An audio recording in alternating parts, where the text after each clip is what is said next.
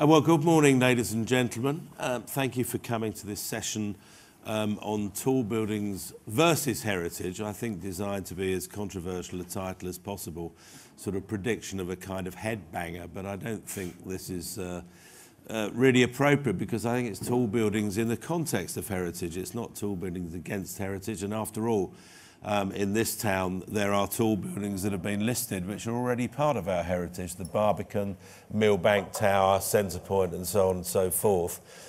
So I think what I hope we'll get in the next 90 minutes, with your input and questions, some reflections on the appropriateness, the possibilities, the dangers of this relationship between what we think of about as heritage, although what exactly heritage means is, as a word, I think is something that needs some discussion. Clearly it's not a synonym for history, but then on the other hand, what exactly is it? And I think that once you start to examine the relationship between built form and existing urban environments, one realises that one is in rich and complex territory in which the debate over tall buildings and their contribution becomes an additional element. It's not a kind of solo boxing match, if I could put it like that. Now we've got a great panel who I realise that in our own separate ways we're all professors or would be professors. I'm a visiting one, so I never normally use the title, but Simon Thurley, Chief Executive of English Heritage, is a Gresham Professor. Robert Taverner is now an emeritus professor at the LSE, historian, theorist and townscape consultant. And Peter Murray is a visiting professor, Peter. And Peter is chairman of New London Architecture, and I should say has rather heroically turned up to be with us today because he's in the middle of this extraordinary, excuse my cough and cold, in the middle of an extraordinary fundraising event, P2P, which is Portland, Oregon, the most advanced sort of cycling city in the US, and an intrepid band of fundraisers are cycling from Oregon via various American cities, looking at how cycling infrastructure is being developed and introduced in those cities. And they're going to end up at the second Portland, which is Portland Place, sometime in early to mid-July. So if you've got a checkbook or a credit card, or indeed any sort of card, Peter would be very relieved to take some money off you as part of this extraordinary venture. Anyway, he's flown back for this, and also coincidentally the London Real Estate Forum, which has been taking place in a tent in Berkeley Square. And he tells me yesterday that the G8 protesters were going round the square with their whistles. If they'd only known that the forces of capitalism were inside discussing finance and development and no doubt demolition of much-loved neighbourhoods, they might have invaded the tent. And in the same way, talking to a Turkish contractor at the Serpentine Gallery last night who gave us a graphic account because his children were there and he'd been there, of the protests in Taksim Square in Istanbul.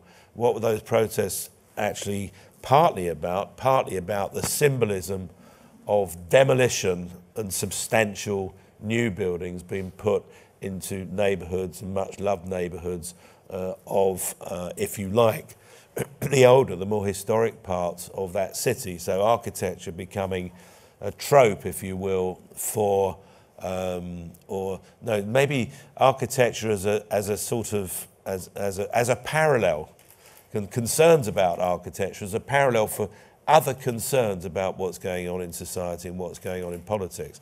And I think, as we've just heard from the session before the coffee break, it's quite impossible to divorce architecture and design and height and tall buildings from their political and social context. I think Raphael Vignoli put that very well.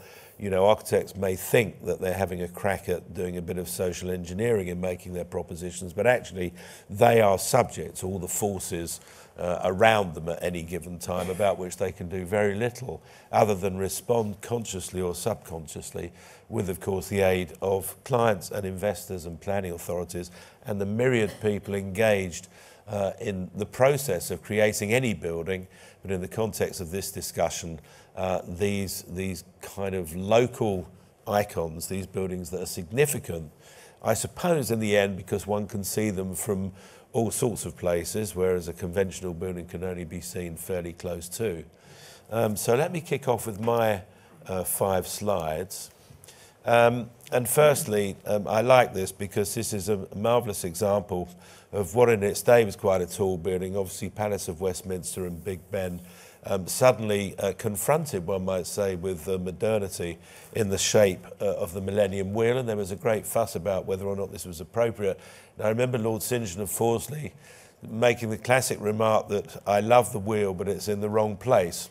And almost every tall structure in London is described by many people as absolutely perfectly okay as long as it was somewhere else, preferably not London.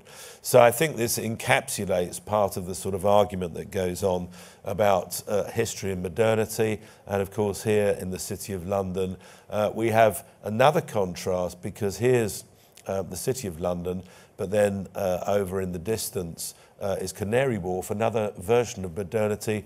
And in a sense, the development which made tall buildings respectable, you may recall that Richard Seifert's NatWest Tower, Tower 42, was for decades the only tall building in the City of London, and then suddenly along came Canary Wharf, and actually the pressure to respond on the part of the city was partly, of course, responsible for the tall buildings that subsequently emerged, beginning with the Gherkin and followed by Heron Tower, now all the other ones that we've been describing.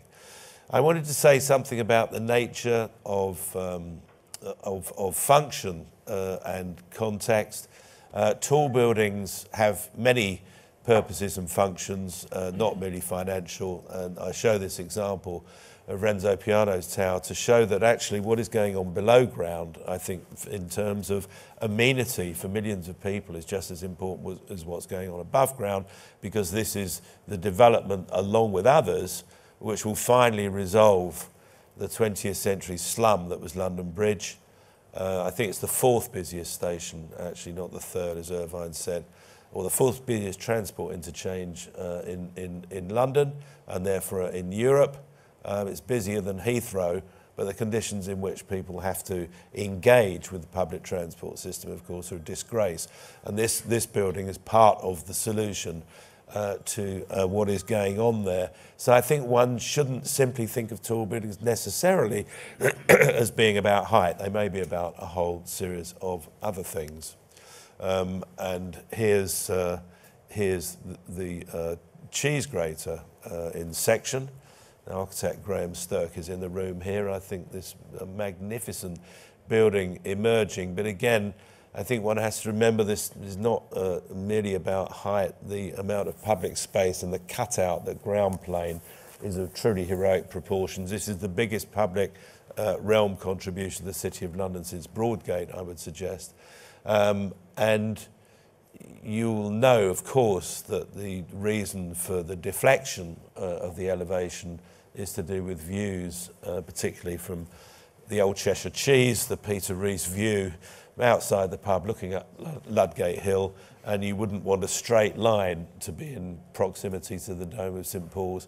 And this act of deflection, you might say, of deference, of course, has given this building its extraordinary character. So, of course, it is about height, but it's about many other things too. And then finally, the building that isn't going to happen. So these kind of imaginary, probably a Hayes Davidson image, I'm not too sure.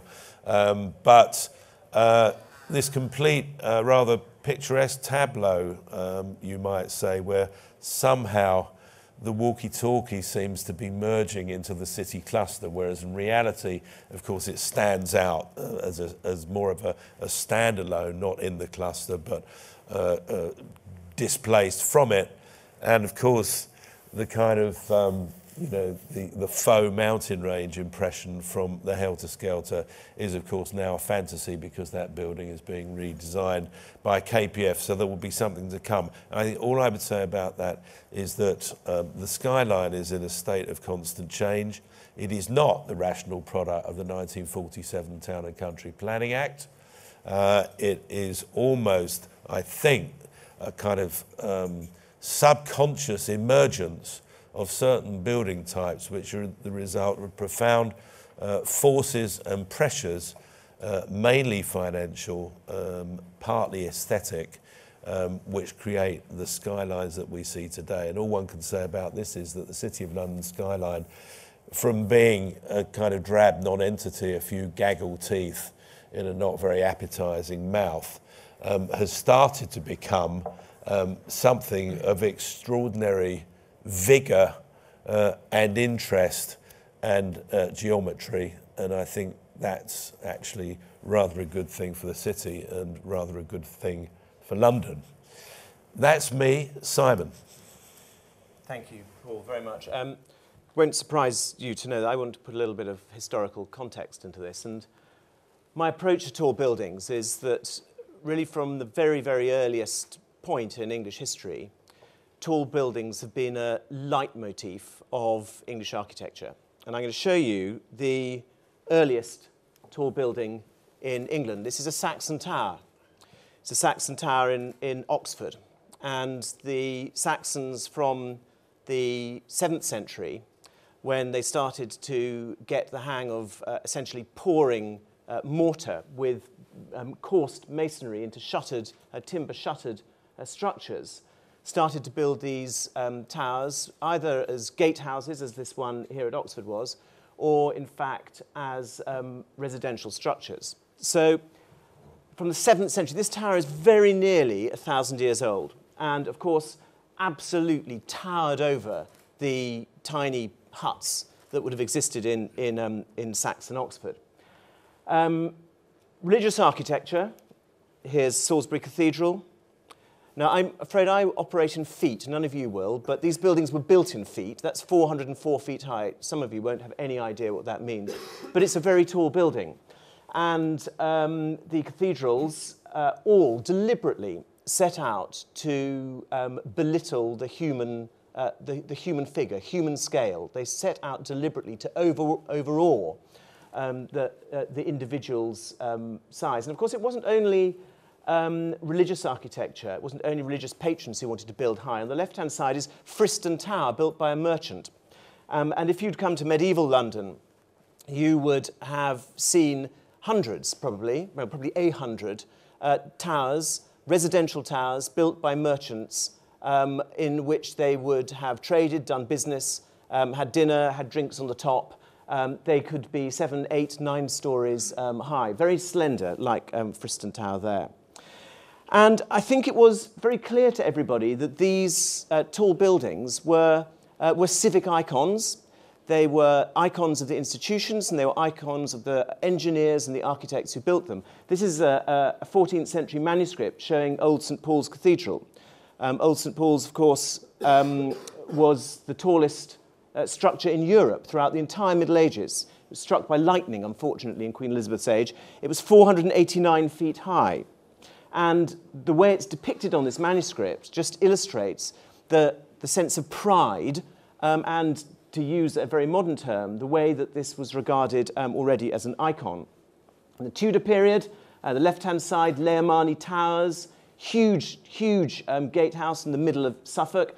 On the right-hand side, another merchant's tower, which you'll be pleased to know is open to the public in 2 weekends' time. It's my house in King's Lynn. There were a number of merchants' houses like this, and my tower is the only surviving one. So in case anyone accuses me of having a narrow view towards tall buildings, I have one at home. And then, of course, London burnt down, and it was rebuilt. And a really incredibly important point was that right from the beginning, the conception of tall was fundamental to the look of London. And visitors who came to London throughout the 18th century and the 19th century remarked that its most distinctive and beautiful character was this series of towers that broke through an otherwise unified roofline created by the original London Building Acts. And the Victorians too, of course. Paul's already mentioned the Victoria Tower at 316 feet. Imperial Institute, one tower still survives. Imperial College, 278 feet. And I've just put Eton Tower there in Cheshire, a domestic one. And the Victorians built very, very tall too. So, rather like Paul, I'm afraid I slightly reject the whole notion of this session being tall buildings versus heritage. Tall buildings are heritage. They are part of our heritage. They have always been part of our heritage, and they will always continue to be part of our heritage. I suppose the issue to debate this morning is whether they raise special issues in terms of planning. I don't think, as far as I'm concerned, there is any issue as to whether tall buildings are good or bad things. They are thoroughly good things, and long may they continue to adorn our cities and towns. Thank you. Simon, thank you. Bob Taverner. Thank you very much. It's interesting that Simon's presented tall buildings as isolated objects. What I'd like to do is present them as part of a long process through time, and a process that involves politics, economics, sociology in its more modern take, and that it's really the process of negotiation that allows and encourages tall buildings to happen, and as much as it helps to define cities. Cities I'm going to talk about in terms of image as well, because I think it's important to get away from the notion that all cities have to be the ordered layout of a Paris or even a Rome to some extent, or the gridded city of New York. And I want to make the distinction by looking at Siena, but it could have been an image of Florence as well, where cities are governed in particular ways which inform the spaces and structures and their relationship to one another. Siena was made up of a number of prominent families, Florence the same. They vied with each other as families to create the tallest buildings, to create the best spaces for their extended families, and that the city was really a combination, a societal web, if you like, of all these things. London, I think, is very similar. It's not like those cities. It's not a city that has been ruled by a single monarch determining where buildings and spaces should go. It's come through a process of competition, negotiation. And indeed, this classic image by Canaletto, the so-called diptych, which looks downstream to the left to the City of London and upstream to Westminster, shows two cities. It shows the commercial city on the left-hand side, dominated by St. Paul's, and it shows the political city on the right-hand side of Westminster, dominated by a Norman structure, of course, Westminster Abbey. And rising up to the right of Westminster Abbey, you can see another tall building from the early 17th century, which was Inigo Jones's banqueting house, which towered over the neighbouring Tudor building. So there was always each generation wanting to do something better, stronger, more clearly defined. This image is of London as Venice of the North. That was the image that was being conjured up. This process that I'm talking about, of course, extends forward. Here, this is an image from the Red Book, a Red Book by Humphrey Repton of Wanstead. And this Humphrey Repton was a successor of sorts of Capability Brown, great landscaper, and he had a curious relationship with the picturesque, a word that's been mentioned already. But what he did was he used landscape. He moved landscape around to create points of focus and to relate the natural world with the man-made physical world very directly.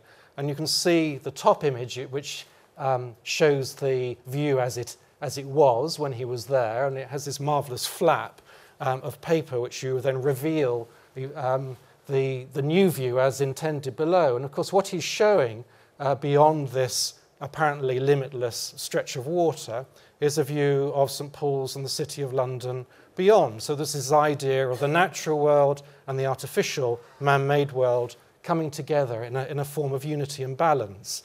And it's that idea that I'm keen on talking about this morning. We have many rules which define where tall buildings should go, where they're appropriate.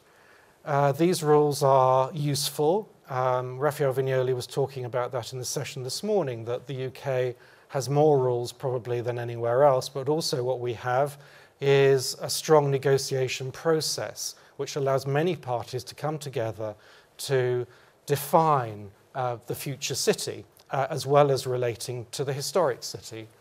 And what's very interesting, I think, about this image of the City of London is the number of overlaid policies which define where tall buildings can go on the right-hand side in the eastern cluster.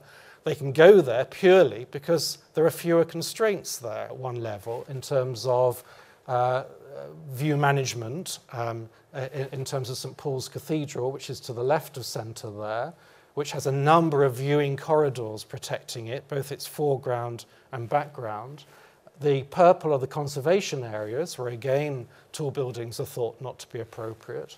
And so the eastern cluster becomes a space which is available for tall buildings. There are already tall buildings in the north centre area, which of course are the Barbican with its towers listed by English Heritage. So it's interesting how spaces are created within a city through this process, through negotiation, to create something very unique. And this is London. This is London as it's emerging. This is an image from 2008, before Raphael's building was consented. It shows the pinnacle at the centre. It shows Graham's building to the right, and it shows the Heron Tower to the left of Tower 42. And there was this idea that I remember Peter Rees talking about, the idea of a topographical form, a hill-like form, in a sense a reference to natural forms, which would draw the eye, which would reduce the impact of the individual tower, and create an entity separate from St Paul's Cathedral, so that the two could be enjoyed separately and together, and that relationship changes as you move through the city.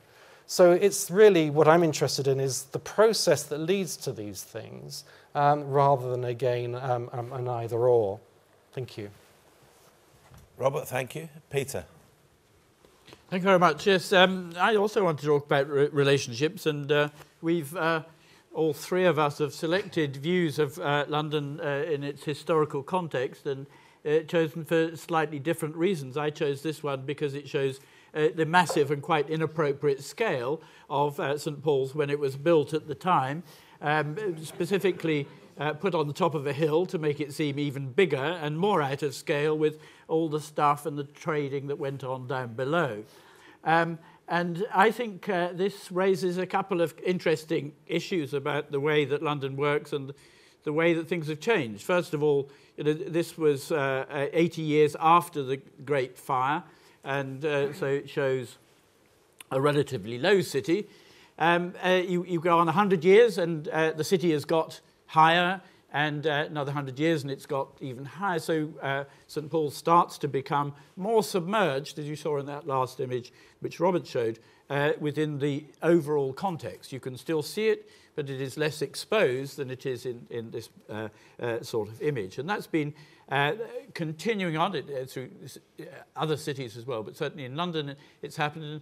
I find it very bizarre that Simon Jenkins, a right-wing journalist, a conservationist, was bemoaning the other day that the view from the monument, which was built after the Great Fire to mark the start of the fire, that he could see modern buildings from the top of the monument, which is itself a relatively low building within the city, but he didn't like the idea that anything had actually even come close to heights of buildings that were perfectly normal within the time of Wren. So I think we have to accept that there is a changing height of the city, both within the city itself, but also London as a whole, particularly within the current context of densification and compact cities. The other thing is, I think that the image showed is the, I might say, the pragmatic nature of planning in London.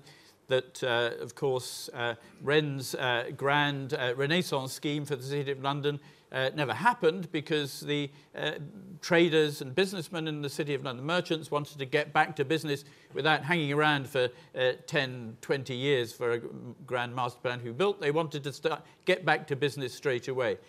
So there was a system then that was responsive to the commercial needs, pragmatic commercial needs of the area. And it reflects the fact that, to a certain extent, the planning system in London is about arguments between neighbours and rather than about grand visions. And of course, as Robert mentioned, a lot of the way we restrict the scale and location of tall buildings is to do with St. Paul's Cathedral, which of course burnt into the national psyche after the Blitz.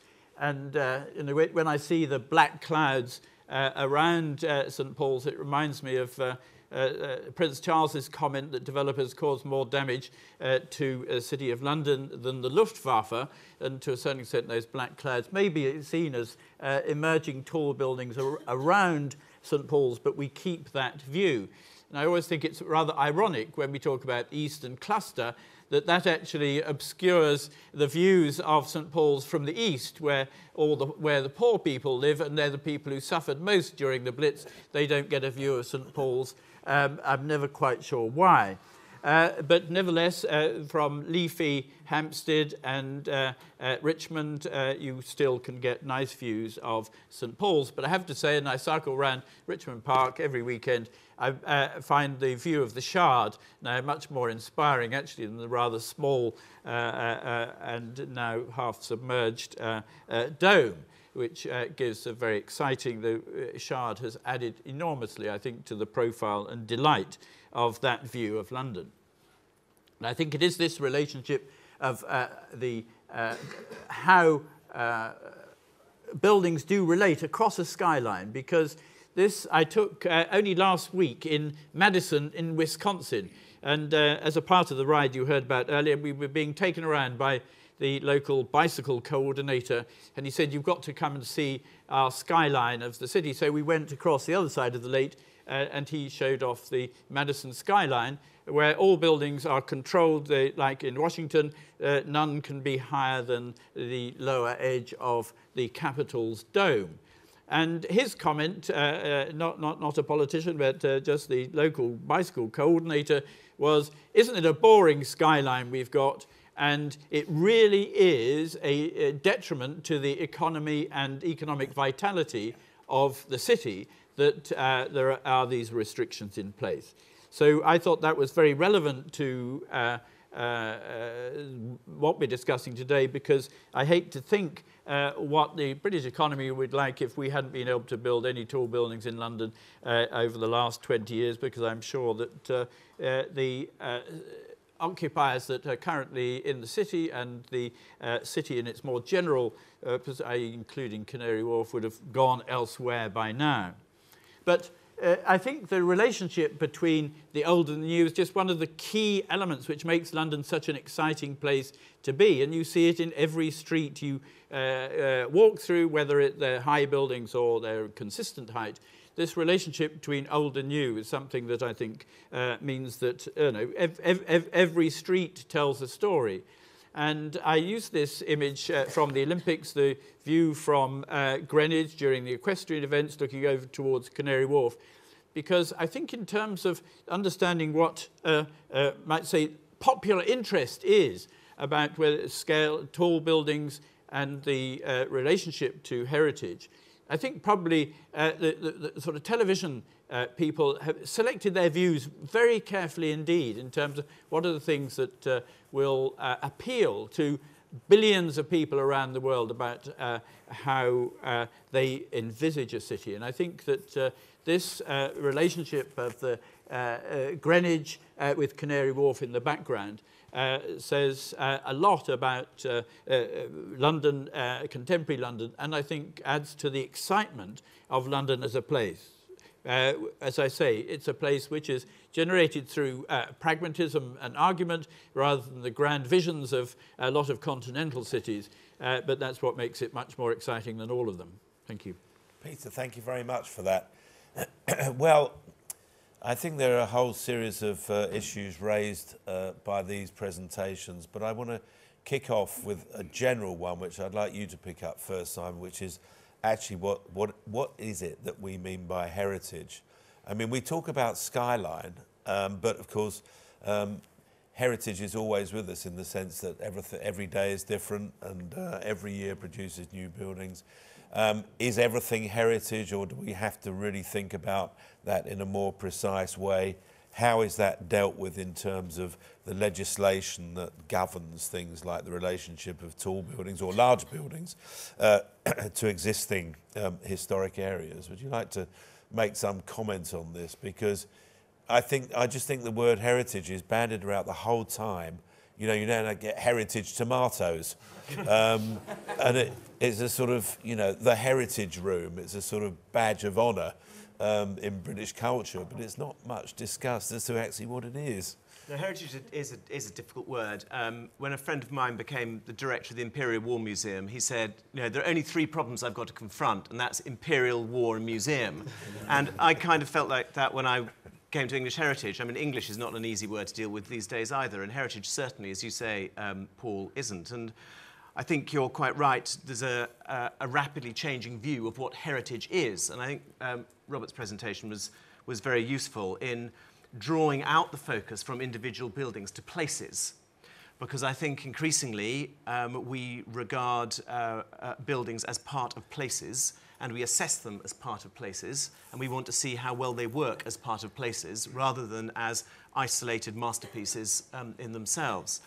And so I think part of the changing view of what heritage is moving out from the consideration of a relatively narrow set of issues about who built this building, how does it perform aesthetically, what is its historical significance, to what is the contribution it makes to the place in which it sits, and how does it interrelate with other issues. And of course, what that does is it opens up many more difficulties in terms of planning. Because if you're simply focusing on an individual structure, as you do, for instance, in the Portuguese system, when there's a 30-metre sort of ring round the outside of it, and that is the bit that's protected, you haven't really got very much of a problem. But if you are looking at Westminster, and you're looking around the area around the Palace of Westminster and Westminster Abbey, and you're looking at a building that can impinge on that place in a wider sense, you are considering something that is infinitely more complicated. So I think, in answer to your question, the sort of expanding appreciation of what heritage might be, in terms of it being the historic character of places rather than the historic character of individual structures, makes it a much more difficult issue to deal with in terms of planning. It does, because it means that the line is less precise. It's Absolutely. eliding. Robert, and this is the difference between conservation areas. In Westminster, I think 80% of the borough is now a conservation area. But there's now a thing called, I think, character areas, which are not conservation as such. But on the other hand, they have certain characteristics. People kind of like them. They may be associated with certain things. And actually that may be considered as having a value all of itself. Allying that to conservation areas, and we could get close to saying, well, in fact, I mean, in Westminster, I think it's almost there. I don't know why they don't just say the whole borough's a conservation area and use the same policies towards it. But do you see this as a kind of creeping condition or a useful one? Or both? Let's go for both. I think as an architect, and having taught architecture students as well, where you always start is to understand the place. What is it about that place physically, spatially, that makes it work? What shaped it over time? So memories are important as part of that as well. So I think it's always important to have that as a datum which you can start conversations with other people around. And now there are always going to be difference about the weight and value of aspects of what one is looking at.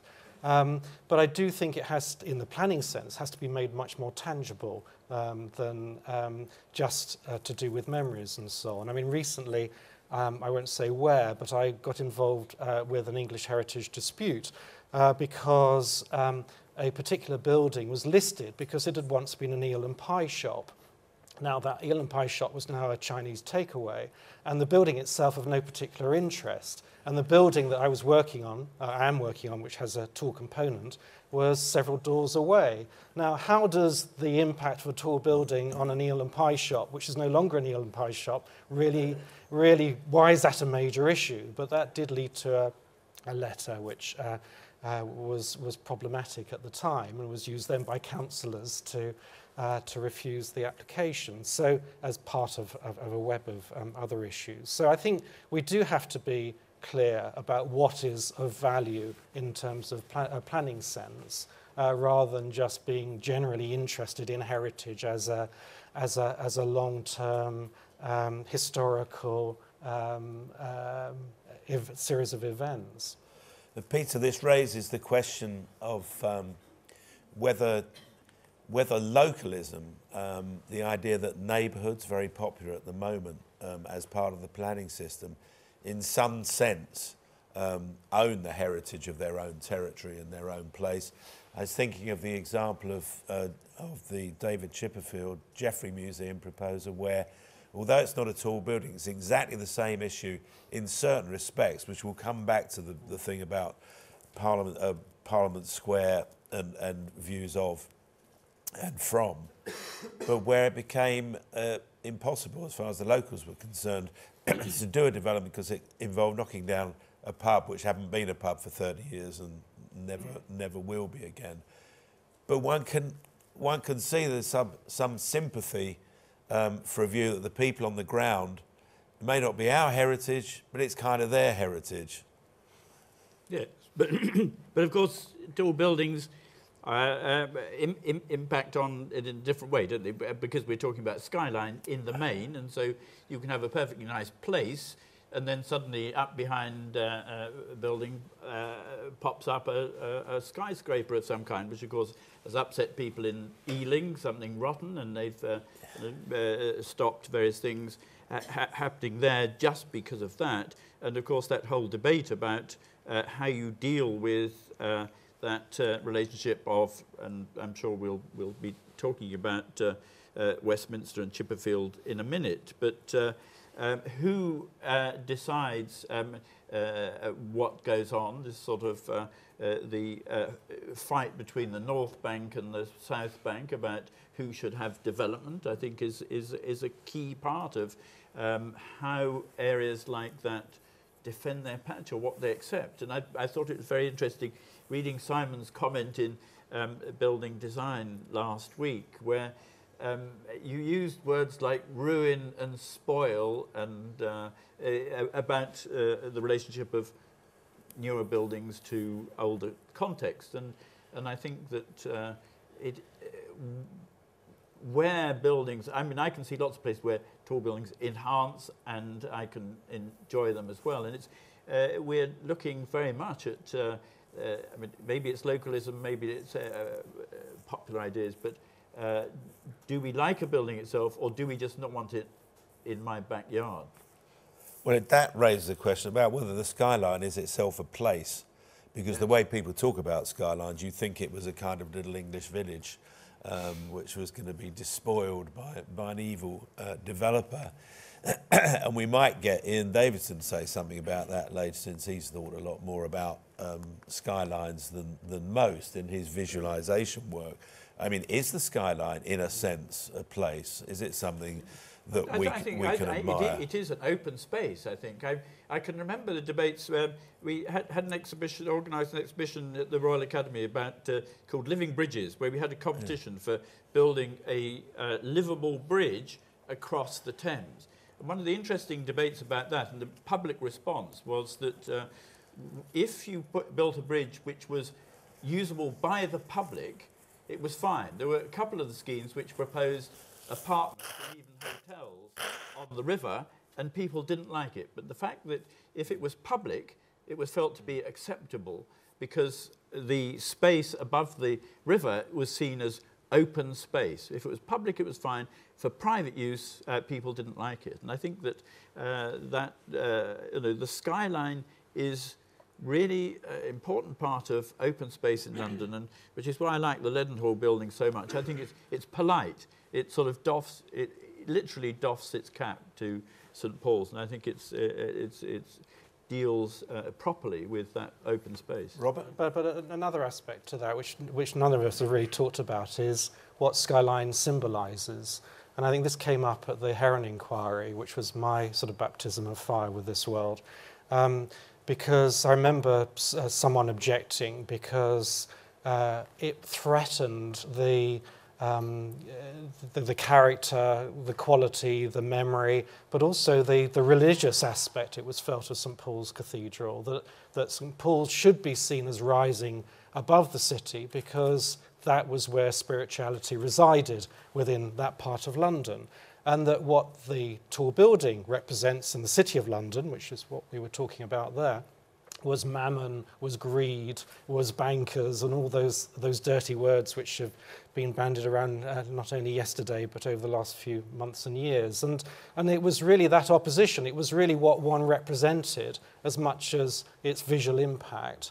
But I mean, again, that is why it's important to understand what the City of London is about, what are the type of buildings it needs, and people are going to react inevitably to that. So it's skyline is emotive, not only because of it's visibly changing over time, and the St Paul's Heights was obviously a response to taller buildings, Unilever House, Faraday House, appearing in relation to St Paul's from river views. But it wasn't the symbolism, I think, so much then that was the issue, as it's become in the late early 21st century. Yeah, I mean, for me, the skyline is a shared space, whereas a street is not necessarily like that. It's everybody's space, the skyline, which is why it arises such passions. And we've seen some extraordinary juxtapositions with the Shard, a building that you keep on thinking you know, then suddenly realise that you fundamentally don't know. I was in a part of London yesterday, and I sort of caught a glimpse of it, and it completely changed my whole perception of that bit of London. And that is why, this is an issue, is why we're even talking about it, is because the skyline is a shared space that belongs to everyone, and therefore everyone has a view about it. Well, of course, the funny thing is that the Shard is a standalone. I mean, I remember when Renzo got very, very cross when that crank plan Seafoot Tower at the front of London Bridge Station was owned by somebody other than Irvine Seller at the time. They produced a tower design by KPF, quite tall. Renzo was most disapproving. He said they shouldn't be building a tall tower next to my tall tower. And you could see why he would say that, because his thing had been designed as a sole piece. Now, when Irvine Seller bought that old Seafoot Tower, he got Renzo back in to do whatever it's called now, I can't remember the name of it. The Place, the lower rise building. And of course, being the same architect, he's responded to himself in a very, very impressive way. On the other hand, if it's London and it's commercial, it's difficult to see that other tower design wouldn't have got approval, whatever impact it might have had on Renzo. And it was difficult, really, I think he was on dangerous ground, because if you took that argument, you might just as well say, well, in that case, what you're saying is that there is no argument for making Skyline as a place or ideas of a cluster. and it can only be the one single object. Now, if that's right, then why shouldn't we give total protection to the Dome of St Paul's and say nothing could ever be allowed to interfere with it? I think it was a moment which Irvine resolved by buying the building, or it was offered to him and he bought it, and it's happy ever after. Peter? Yeah, I can remember Dennis Lasdon leading a campaign to try and stop the tower in Waterloo, which I think now houses 3i or something like that, just behind the National Theatre, because he felt it really offended the profile of the National Theatre to have a taller building behind it, which I thought was a bit rum coming from somebody who had also designed towers himself. Well, it does raise this question of background and vista, because, of course, the truth is that you can see anything from anywhere once it's tall. Everything has a relationship. You just have to find the right spot. I remember being shocked suddenly in Plantation Place, getting a view of the Dome of St Paul's, apparently with the post office tower rising from it, because I just hadn't thought about it in that sort of, if you get the protractor out and a bit of string, yes, indeed, you just keep running round and you will find the relationship. But as you say, it does change your mental map. But people get very cross about vistas, don't they? Well, I think the big issue is, what is it that people value? What is significant, and how then do you protect that? Now, somebody, I think it was you, made the point that the Dome of St Paul's is generally thought by most people to be significant and to have value, and planning policy essentially reflects that. And there are a number of other places in London that have been accorded that sort of status. But of course, people's values change. What people value and what people think is significant changes by generation. People who are in their teens now are much more likely to admire buildings built in the 70s than politicians in particular who are in their 60s. And that changing value will need to be reflected and has to be reflected gradually in the changing nature of the planning system. And that is really where the difficulty comes, because there are some things like the Dome of St Paul's, like Durham Cathedral, all sorts of things you could name, which no one is seriously suggesting that you are going to compromise the setting of. And then there are other things that people think, well, clearly we must change the setting of this because it's a disgrace. There's a big grey penumbra in the middle, which is where the controversy lies. And the question is how do you make that grey area as small as possible by identifying the things that people really value and protecting them, and saying that the other things, these are things that we should change and we can enhance and we can make better.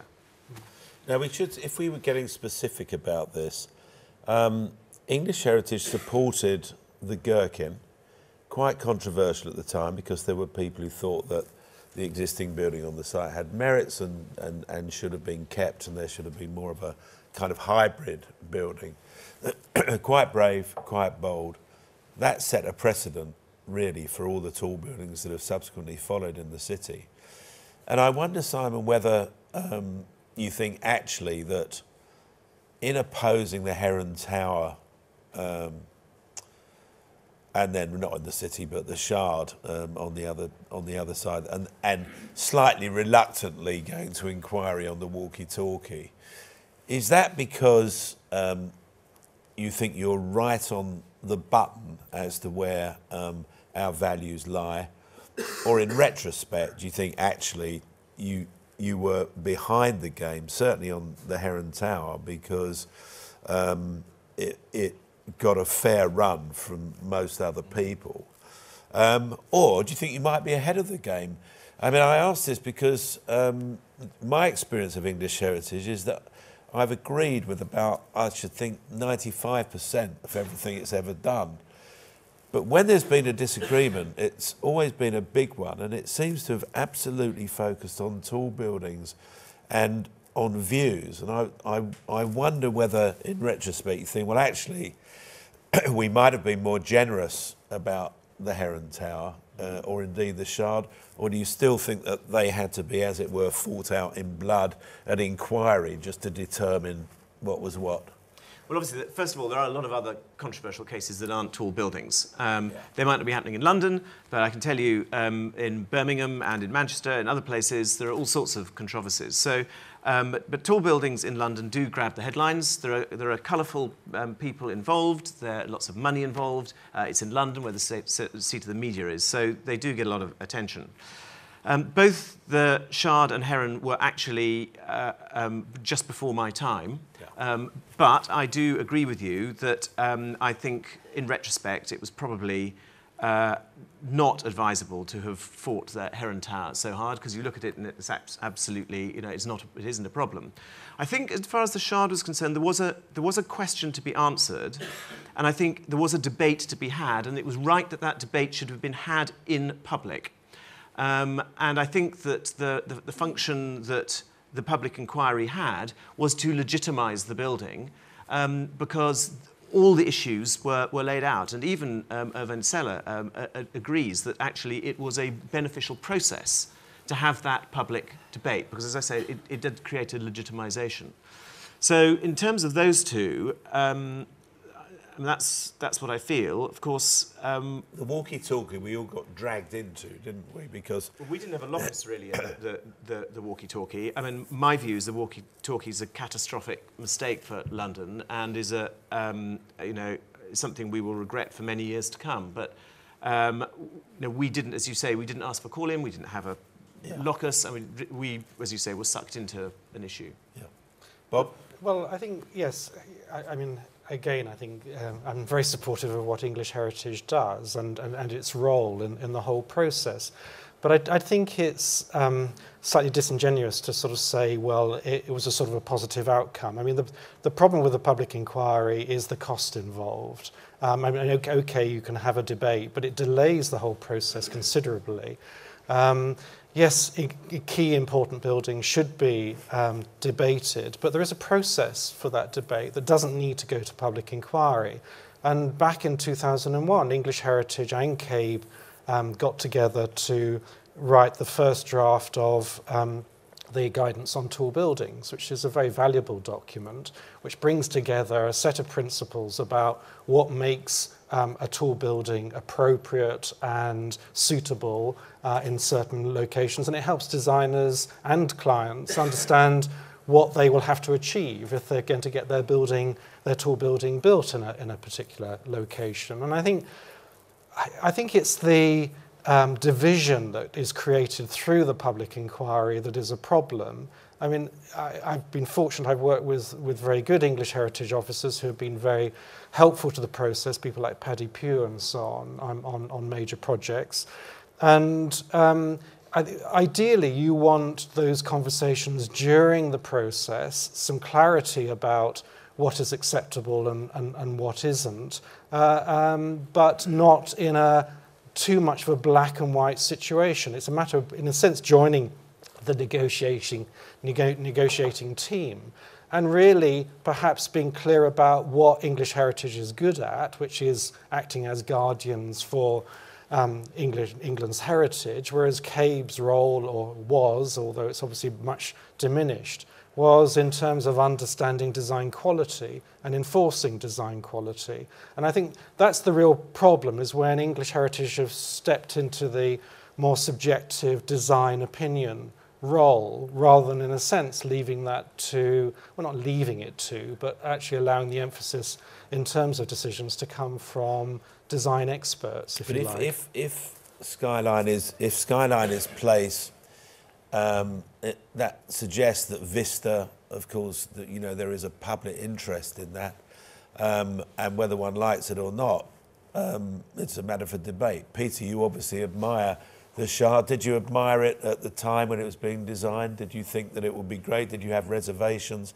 And did you think it was appropriate to have a public inquiry, actually?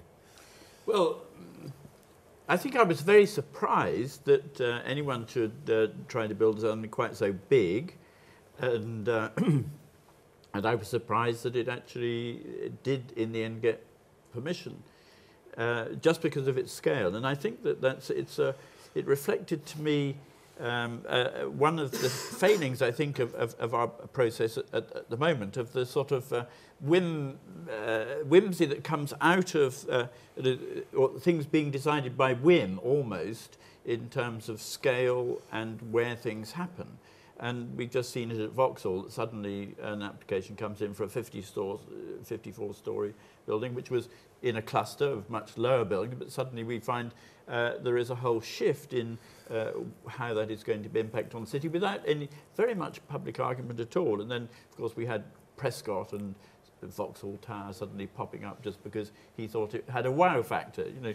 And it seems to me that although in the London plan all boroughs are expected to have areas where tall buildings are and have some sort of framework of height, not all of them have, and even when there are, these are, a developer can feel quite free and may succeed to say, oh, I might try something a bit bigger here, let's have a go.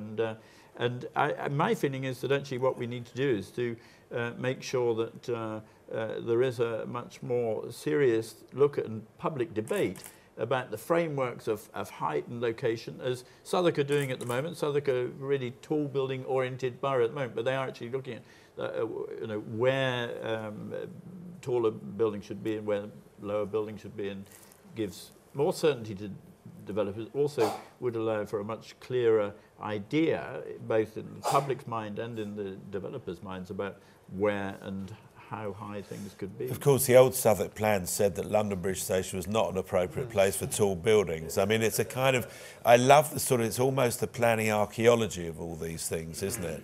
Now, before you can review these things. You can review these things as attitudes change. As they did. Before I throw this open, I just want to deal with the other matter of the moment, which is, or still the matter of the moment, which is, to me, an absolutely intriguing question, which is the David Chipperfield Elizabeth Tower proposal. Now, for those of you who don't know about this story, imagine you're standing in Parliament Square looking diagonally across towards Big Ben, and to the left of Big Ben there's there's Bridge Street, and that leads to Westminster Bridge Street, which leads to Westminster Bridge to go to the other side of the river. So you've got, if I'm standing here, there's Big Ben, there's the Gap, there's the Michael Hopkins Portcullis House building, and from certain views in Parliament Square, you will be able to see a proposed quite large building by David Chipperfield, not super tall, certainly by American standards, but tall, at Waterloo. And the fact is that this is a protected view. It's been adopted by the Mayor and his London Views management framework, the dreaded LVMF. So when this development came in, hey presto, it's in this view, which the Mayor has adopted as a protected view, but the Mayor likes the scheme. Lambeth Council, the local planning authority, they like it. Everybody likes it. It resolves an attempt to redevelop this part of Waterloo that's been going on for 30 years without any success. And English Heritage says that's a protected view. Westminster Council says that's impacting not just on Parliament Square as an address, but on what is the UNESCO World Heritage Site, the Palace of Westminster. It should be opposed. This gets a local planning approval. It goes to the government. The government says, we think this is a matter for local approvals, so you guys get on with it.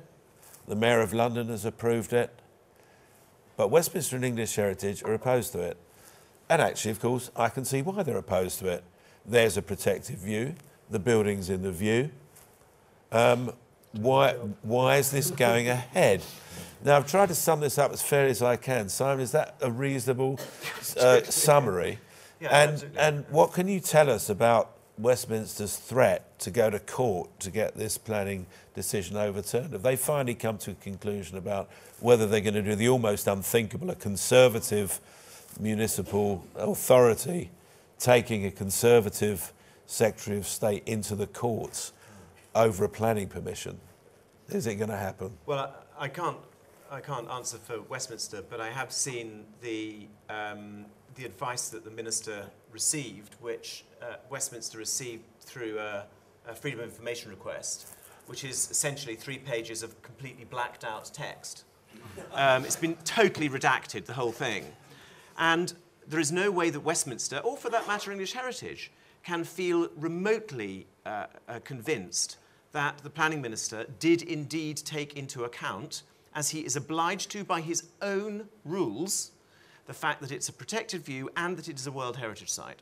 There is no evidence that we can see that he's done that. So it may well be that Westminster decide to take the matter further, but as I say, I can't comment for it. But it does, you know, you showed that map which had the various viewing cones and things on it, and we have a system. I mean, if we have a system, surely the system is intended to protect things that people have, through the democratic system, identified as being important and treasured by the public. And I think views in and out of Westminster Square, Parliament Square, just must be amongst those. And it is astonishing, I think, that everybody has just tossed to one side their own regulations and said that the thing should go ahead. It's not a tall building, as you say. It's a big building. It's big. And one other thing I just should say, because people are scribbling down in this room, I should say that the developer, Stuart Lipton, has tried very hard and worked very, very hard to try and minimise the impact of that building. But the difficulty is, if you try to put Europe's largest office block in terms of square footage in that spot, it is very difficult to make it go away. I mean, I should say I've been scrupulously fair because I don't think that view should have been in the framework to start with. And I think, anyway, let's get a view from Robert. That's a separate issue. Robert and then Peter. Yeah, well, I obviously agree with you. I mean, I think there are very important views which need protecting, and they do shape London and the way it's evolving, as we've referred to already. I don't think that the view out of Parliament Square, and particularly that view, is a particularly powerful one. As you say, it goes past Portcullis House, which is a modern building. There are trees in the middle ground of that view. The LCC building, the old former LCC building across the river, is a listed building, but it's already got things emerging above its skyline, its roof line and so on, including the Shard. And indeed, really, the real pleasure is moving out onto Westminster Bridge and enjoying the whole expanse of the river and so on.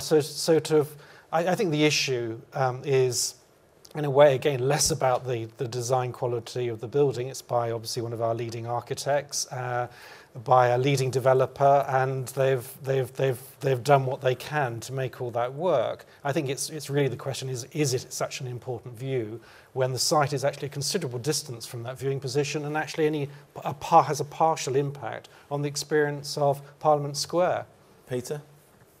Yeah, my view is that if I was mayor, I wouldn't have protected that view, but having protected it, I think it is unfortunate that ministers then drive a coach and horses through something which is a perfectly agreed. Well, the mayor's driven the coach and horses through. To be clear about it. Well, I'm the planning minister. I mean, I think you're all right. And the point is we either have a planning system and everybody plays by the rules, or we don't. Now, you two both question whether that view should have been protected or not, and that is a slightly, in a way, it is a separate issue because it has been protected, you know, and therefore. I think, as Peter says, I mean, if you've gone to all the trouble of doing the public consultation, everything that goes behind setting these things up, you should just follow through the rules. I mean, alternatively, you know, delist it. Yeah, but it doesn't. The view. That particular view doesn't say that no building should be visible beyond. It actually then becomes much more subjective and to do with the design quality. And I think this is an issue, again, which we obviously hadn't had time to discuss, that visibility of buildings in themselves do not cause harm. It comes down to then a whole series of factors which one has to understand. Yes, one should be clear that the protection doesn't mean no under any circumstances. It means what I think you referred to earlier as the sort of nature of the British planning system, which is the occasion for a lot of conversations where a lot of strongly held views have to be reconciled. Yes.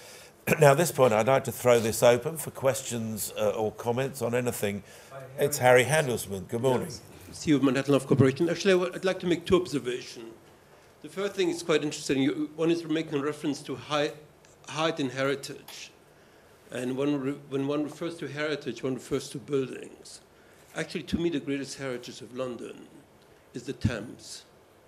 And when you were showing the images, a lot of the images were the Thames. And it's quite curious when you, Paul, for example, showed an image what London looks like. You really showed quite attractive buildings that were sitting in the city, etc. But however, if you do take a trip down the Thames, Vauxhall, etc., I think there's a lot of issues in terms of what is happening. And those buildings are becoming incredibly visible because you got a large piece of body of water that actually shows those buildings in a much larger, much bigger perspective. So they don't necessarily have to be 40, 50, even some of them are 60-story high. But irrespective on the height, I think the issue about height and heritage, and with respect to English heritage, I think to me is one rather important issue. The other thing that I want to kind of make a comment on, and I find it a little bit bizarre because besides English heritage, one has to go through a lot of planning issues. And I was involved with one of the Grade 1 listed buildings when I refurbished St. Pancras. And to be honest, the refurbishment of St. Pancras was on the English heritage guidance. There were individual rooms that cost me millions in order to bring them to their previous kind of glamour. And I'm delighted with that investment because I think at the end we really created a fantastic building. What I find slightly amusing is across the street on the Euston Road, which isn't a very exciting road, is Camden, who are moving now to King's Cross, are selling a building, and they're asking it. And it's quite interesting is the height of that particular building is really quite subjective, and it appears that some people within Camden actually feel, let us offer them more height, because if you have a taller building in that particular location, you will get a potentially better value for the value of your building. And I find that there's a slight dichotomy.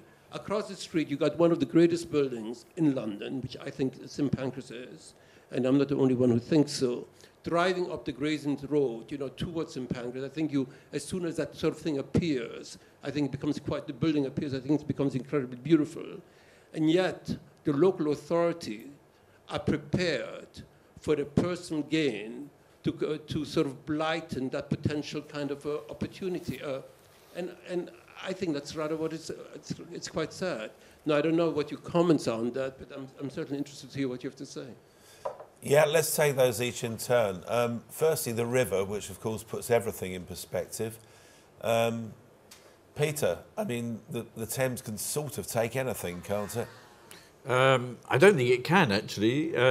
But it takes tall buildings probably a lot better than it takes lower buildings. I mean, I think the redevelopment along the river in the last 25 years has been one of the scandals of recent development, really. I think there's a shocking series of buildings alongside where nobody has thought enough about the relationship of lower buildings, not taller, lower buildings, and how they relate to the water in a way that been many successful examples from sheer warehouses through to Cheney Walk, wonderful relationships of building river, and somehow we haven't replicated anything like that in the developments along the Thames. I find I don't go on boat trips anymore because they're so depressing, really.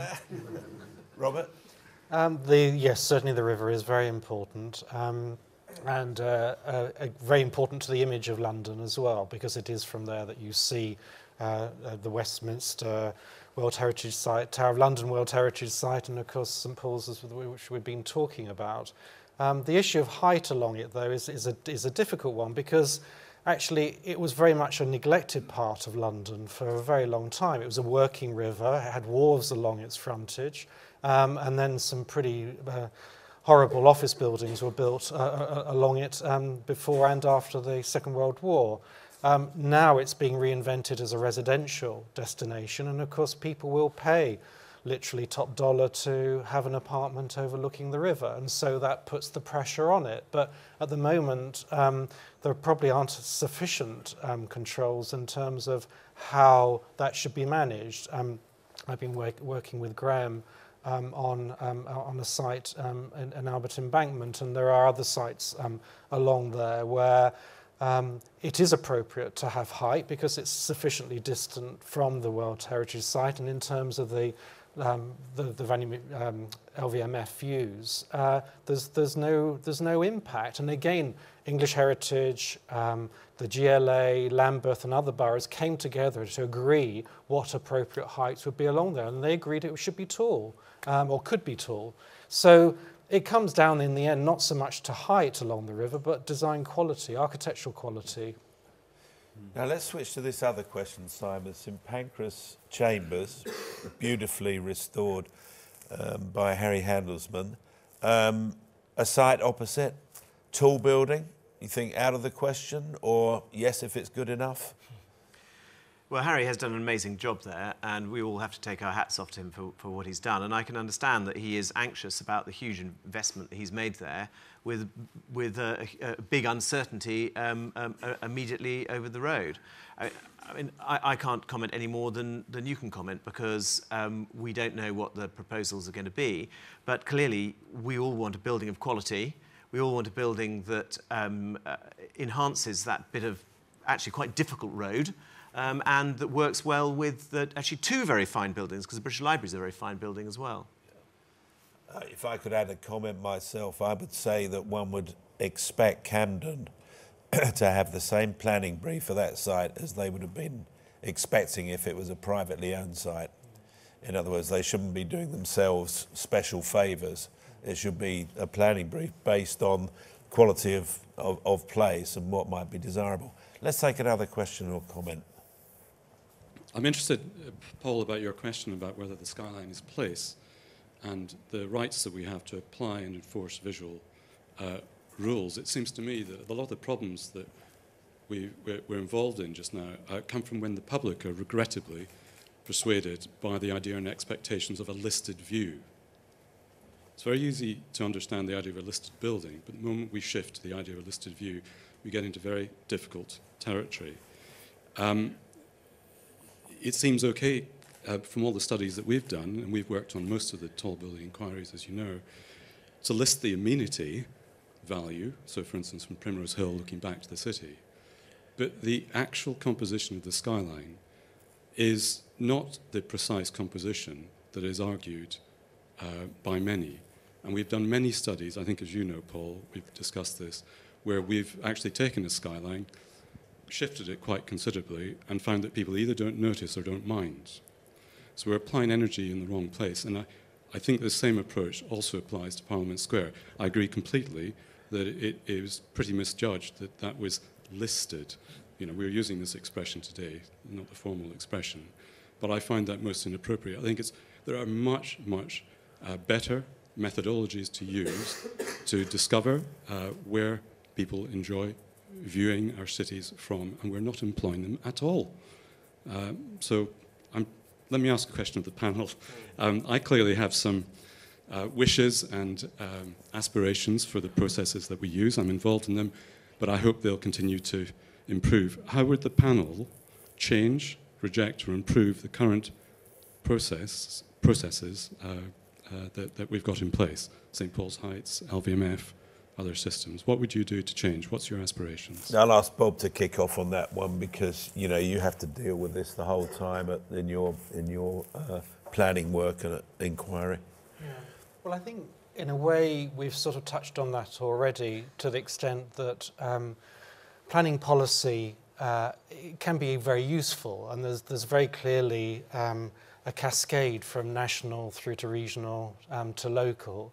And it allows each level to assert what's important for it in a broader or more focused sense. And so generally, both in terms of my support for planning applications, or when things go wrong and it goes to public inquiry, in the end, it's those policies, which the barrister will always point out, is what we're talking about, not the subjective issues. It's to what extent we are deviating from or going against that cascade of policies.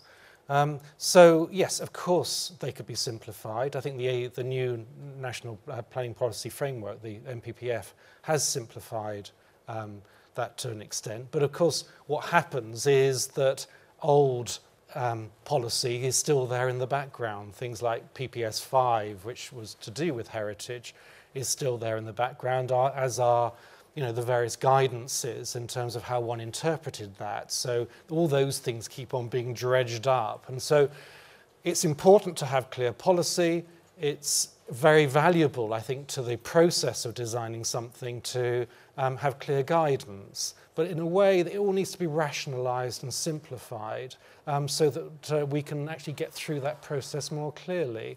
And I think we do need to have more of an opportunity to debate the value of some policies. And I think, well, Peter Rees is here, the St Paul's Heights is one of those, because I think it's generally accepted that the level datum that it created from that sort of net effect of looking up from across the river to a certain heights on St Paul's has established something which is actually pretty boring in terms of a skyline where the St Paul's Heights has been enacted, and of course the City of London has been very keen to preserve those. But so I think I would argue for a streamlining of the process, but to keep the process in place, because I think it's very valuable for this whole debate about the most important impacts on our city.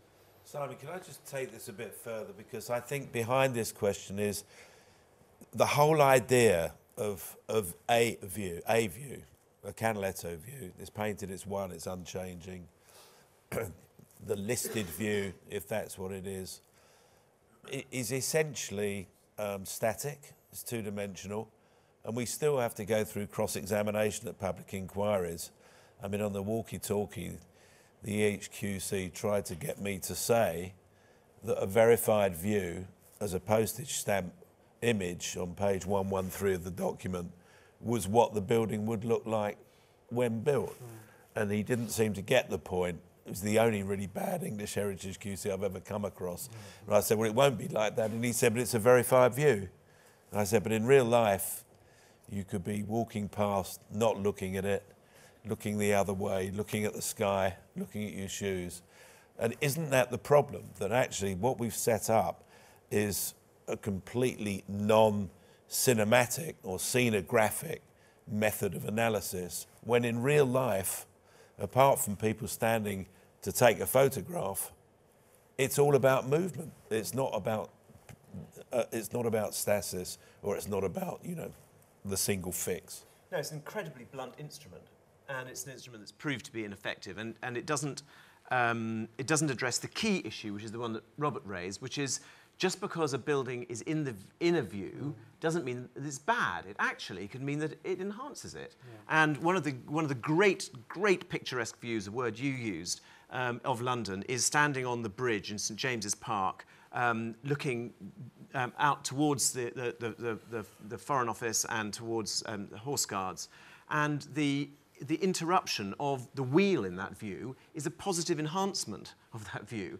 and there are other examples I could give you of that. So I think I agree we do need to move away from a notion which says here is a cone, a corridor, a view, a shaft, and it is protected.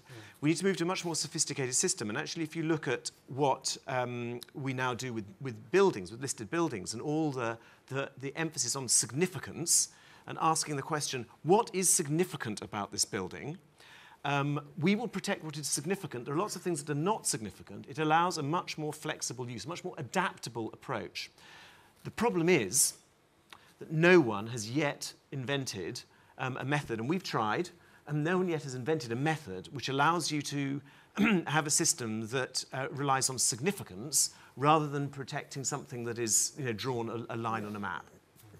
Thank you. Let's take another question or comment. This one right at the back. Yeah, sorry, thank you. Robert Lau, Associate Editor with the Council. I've heard a lot of discussions about public input and public discussions, but my question is, when does that end, and how much public input should there be before someone, whoever that is, or whatever group that is, that says, this is enough public input, this is enough discussion, and then at this point, wherever that is, we either move forward or don't move forward? Well, good question. I think that on a World Heritage site, I think Stanton Williams told me that the environs of the Tower of London, when they did their rather lovely upgrade, that they had to consult 93 different organisations, which took them 18 months before they could actually formally make a planning application. Have things gone too far? Peter? Well, I think it's interesting when you talk to people like Renzo Piano and Vignoli talked about it earlier this morning, how much they enjoyed the debate, but they're only doing it, they only come in once and do it. I think when you have to get involved in that debate on every project, it perhaps gets a bit frustrating sometimes, but to a certain extent, I do think that a lot of buildings have been hugely improved by the level of discussion and debate that goes into them. I don't think we've got it too wrong at the moment, and I think that people should be able to debate these things till the cows come home, actually. And then somebody makes a decision at whatever level it is, local authority or at ministerial level. But I think that generally most of the buildings where there's been this major level of discussion, I think it's been to the benefit of the end product. Yeah. Yeah, I mean, I had someone many years ago saying to me that they felt that the real problem was with the planning committee in the process, that that it wasn't really the people themselves, it was their representatives who were the problem, because they generally tended not to be well informed about architectural matters. But I think my response then, and I suppose what I've been trying to say today, is that it's not just about visual issues, it's about political and it's about economic, it's about a whole range of different concerns. And actually you need people to represent those parochial views, if you like, as much as the big grand aesthetic issues which we confront as well. So I think the more the debate, the better. I'm sorry if it takes 18 months because you've got 90 odd people to consult, but ultimately, if you're making a building to last for a long time, which is what we should be doing, then the more people you consult, the better. Yeah, and I totally agree with that. It's about particularly buildings that have as it were, public ownership, a visual public ownership. It's about legitimisation. And it's a point I made about the Shard. I mean, it was legitimised through the debate. It may have been expensive, might have taken a long time, but it was legitimised. I'll take another one if there is one. Yes, please. Hi, I'm Anthony Wood. I'm the Executive Director of the Council. I want to thank you all for a fantastic panel. It's been brilliant. It's been one of the best panel discussions. But one of the issues that came out of the plenary this morning and has kind of been mentioned at various times over the last day and a half, it's a pretty simple and a direct question that I'd like to ask. Is the 30 St Mary Axe, Swiss Re, Gherkin building, call it what you will, is it a vital part of our heritage in London already 10 years after it's built? Ah, yes. How soon is it going to be listed? So, no, actually, I'll rephrase that question because you're a statutory body. Good, already part of the heritage informally? Unequivocally, it is definitely part of the heritage. There's absolutely no doubt about it. I would be astonished if it didn't end up being a listed building, like the nearby Lloyd's building that's already been listed, unquestionably. Is there a problem about if clients think the building's so good that it's going to get listed that they might take a view about what its long-term value is? I mean, this is a serious point. Robert?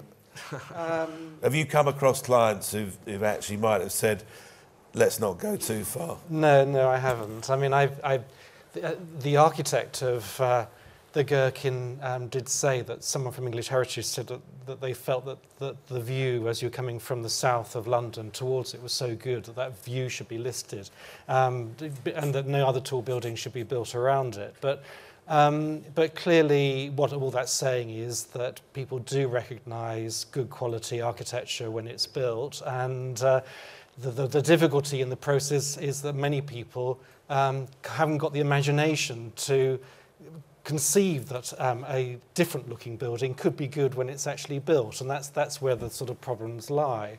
But no, I think, again, this is why the process is so important. It's important that the councils and the various authorities make a big issue of quality in architecture. And I think my big regret is that the design review panels, since the demise of CABE and the rise of local design review panels, is that the quality of discussion and the time given to debating the quality of what we're proposing to build has gone down in recent time rather than up, and that's wrong. Peter, isn't it a bit surprising, given that all the discussion there's been, all the great buildings that we see emerging at the moment, but actually when you look at most tallish buildings in London, they're pretty mediocre, aren't they? Do you think, or not? No, not most, actually. I mean, when I look at the central area, I think that we haven't got anything as bad as we did in the 60s and 70s. So you talked about young people liking 60s, 70s architecture. It's fine. No Goldfinger, but if you think of horrible slabs where you dumped all over the place in the 60s, hideous and deserve to be blown up. But I think in central area, actually, we've got a pretty good mix of buildings, and I think buildings in Canary Wharf have improved a lot, actually, from some of the stuff that they were building in their sort of intermediate phase, sort of POMO era. So I think that it's not too bad. I think the interesting about the Gherkin is that that's a problem you get when you hire Norman Foster, is that, of course, Willis Faber Dumas had problems with what they would do with their swimming pool when that building got listed, and clearly there are issues with the Gherkin at the moment. It's never really worked very well at the ground floor. What are they going to do to that? Do they get Norman Foster back to do it, or how do they bring that up to date and maintain the quality of the original building? I'm going to draw things to a close with two observations. One, I think Peter's quite right in saying that actually the quality of tall buildings, certainly in central London in recent years, has shot up compared with the kind of average from 10 or 20 years earlier. And one can probably attribute that to demand for quality from planning officers like Peter Rees, very obviously in the City of London, having quite a tough process, which means that the clients have got to be well financed and they've got to be serious in order to undertake it, and that's the most likely way that you're going to get high quality people with some real commitment and the money to back it up. But the concluding thing is that I personally hope we don't end up with an inquiry over Elizabeth House, because I think we will simply rerun all the, to me, slightly tired arguments that we had over Heron and the Shard and the walkie-talkie, and I don't think it'll do anybody any good. And I would come back to the point that, quite apart from a pragmatic matter, if one finds that spot where you're going to be offended by Elizabeth House, for God's sake, plant a tree so you can't see it. Problem solved. And secondly, which is the more serious point, if you walk 6 feet, it'll vanish. And to me, the great irony about all this, at the Heron Tower inquiry, under cross-examination, I was able to point out, giving evidence for CABE, which is still reviewing, by the way, 150. Anyway, I was asked about this business about views and movement. And I pointed out that the best new view of St Paul's Dome in London at that time was from Tate Modern, which was newly done up. And that wonderful viewing gallery, especially the external one, but inside as well, gave you fantastic new views of St Paul's, which very few people had seen unless you worked in the power station. Imagine the horror looking at the dome and just walking along a bit, and suddenly one of the Barbican Towers appeared to be growing straight out of the back of it. Now, the Barbican Towers being listed at the time, it didn't worry me in the least, because if you moved back again, they vanished. If you moved a bit further, you got clear blue sky between them. And I think, it's a scenographic experience, a moving scenographic experience, being in the city. And I hope that's what informs, in the end, a decision about Elizabeth House rather than what sound to be rather disgraceful redactions. I've got presents for the speakers and myself, I believe. Thank you very much for your attention and your questions, and on your behalf I'd like to thank the three panellists very much.